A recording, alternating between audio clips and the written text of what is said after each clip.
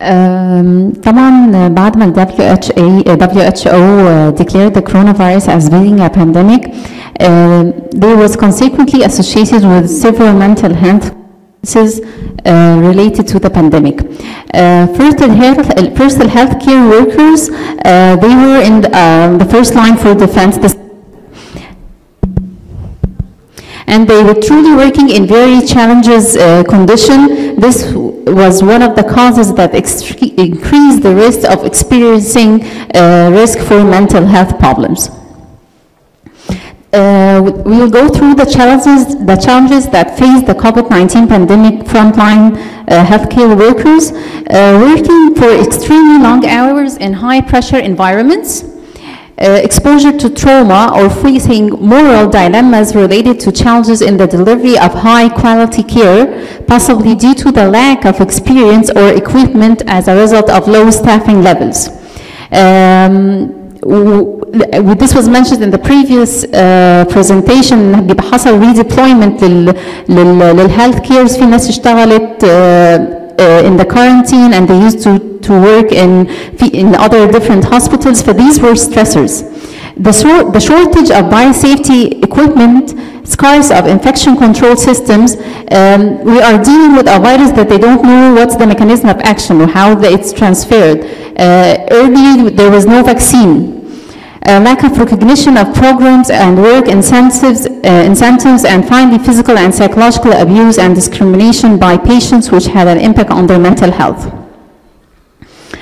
Insufficient information about the virus, as I mentioned, high workload, constant exposure to critical events such as death, fear of being infected and infecting their families.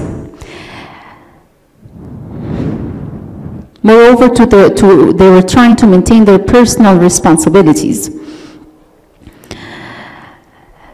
This showed an impact.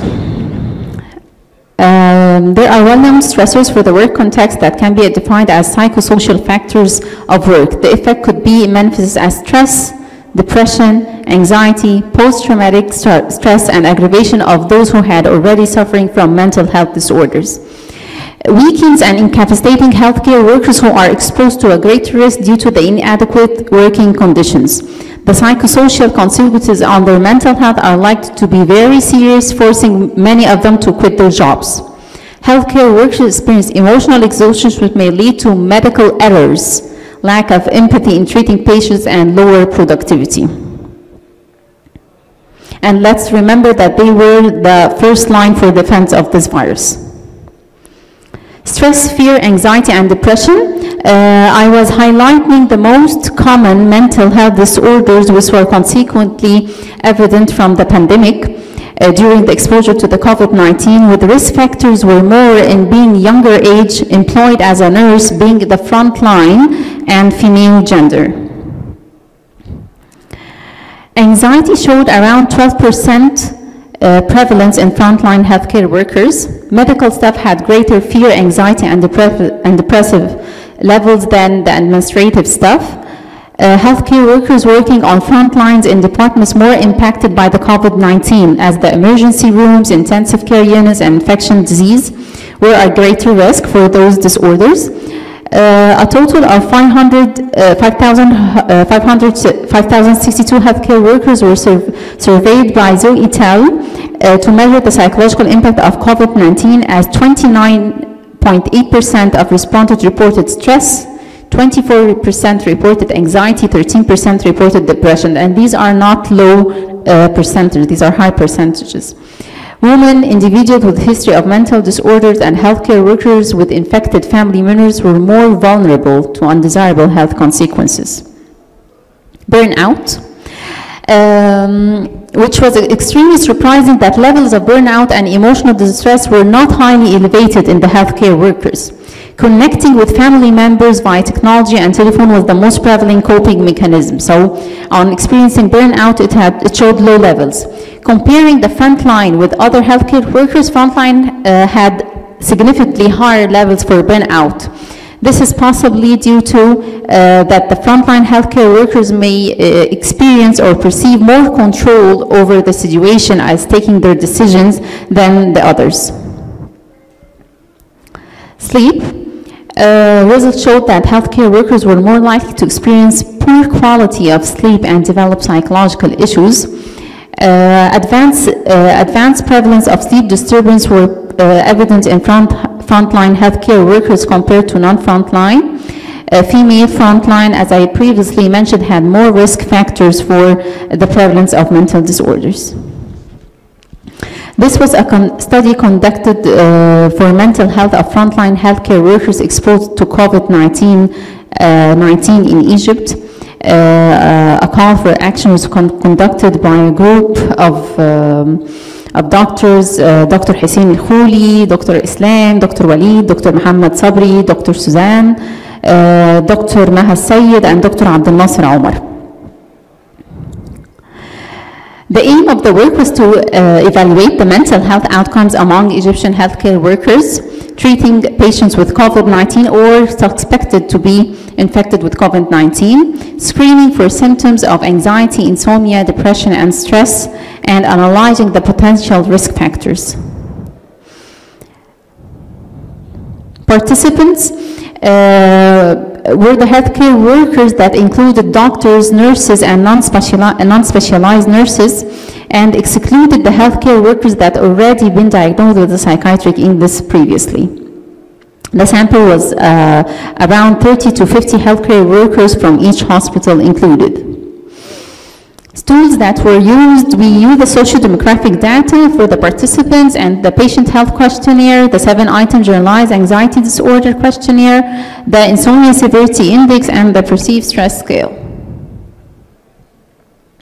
Severity of measurement and associated factors. On comparing the different categories of depression, anxiety, and insomnia and stress according to the age group, they showed higher levels and significant levels for depression and stress with older age.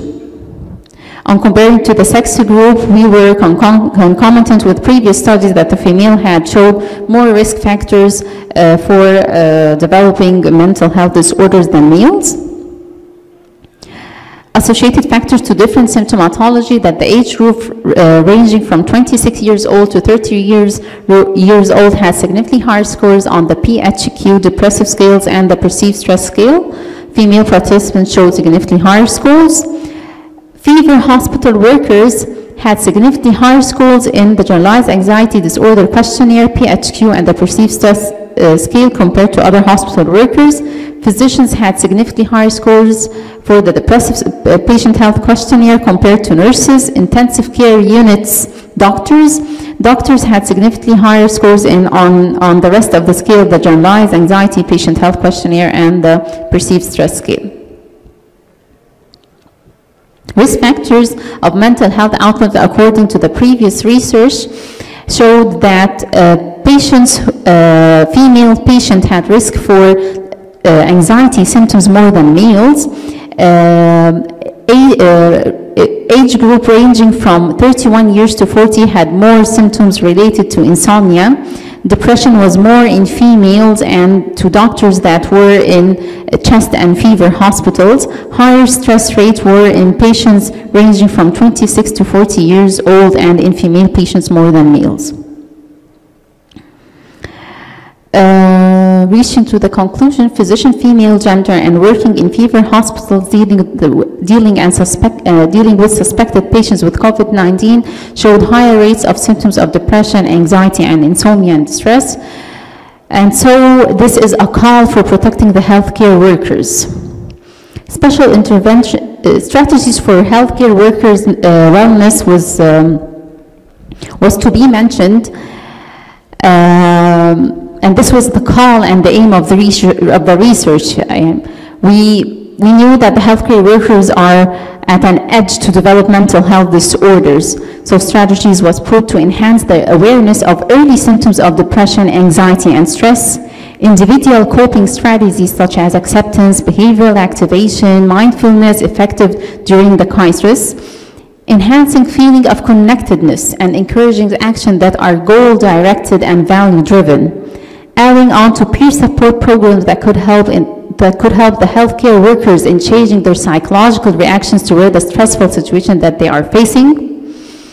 immediate and individualized access to mental health resources, short-term and long-term individualized wellness and mental health intervention to address the physical and emotional tolls of COVID-19, organizational strategies to optimize wellness for healthcare providers in areas of nutrition, exercise, mindfulness, sleep quality, and reducing the burnout, accessible personal protective equipment for all the healthcare workers, provide security and reduce likelihood of infection for themselves and their families, opportunities to research and implement telehealth in a variety of settings to limit exposure.